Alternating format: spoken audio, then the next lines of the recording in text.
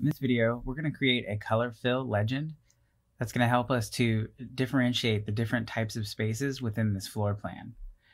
We're going to use the data derived from a room schedule to assign these different values, and then we're going to look at the options we have when using a color fill legend.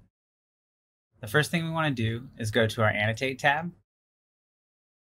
find Color Fill Legend, and place the color fill legend anywhere on the view.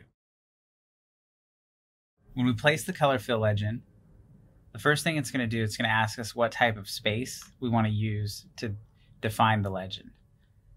In our case, we want to use rooms, and we'll go ahead and use name to show an example here. I'll hit OK. And you can see name is pretty detailed because there's so many different types of spaces on this plan. We end up with a very large room legend. I could reduce the size of this so that it shows up in multiple columns, but there's still a lot of data that we have to comb through. I'm going to go ahead and select this and say Edit Scheme. I'm going to change it from name to department. Now these are departments that I've defined for this space, and you can see it's a little bit more clear and it gives us a good idea of what spaces are being used for what. Now these were defined based on the data in the room schedule.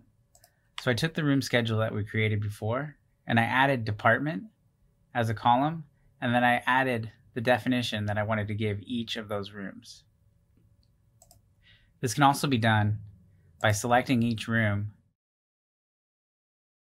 and adjusting the department in either the room style or in the properties. If this is something that we want to have a permanent plan for, we can use the same techniques we used before to create the furniture plan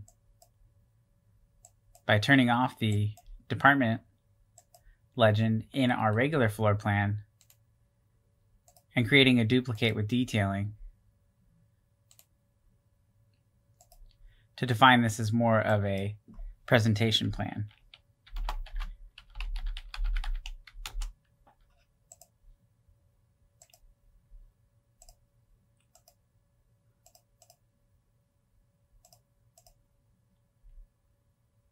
Now I can have a plan that's specific for my color fill legend and a plan that I can use for construction documents.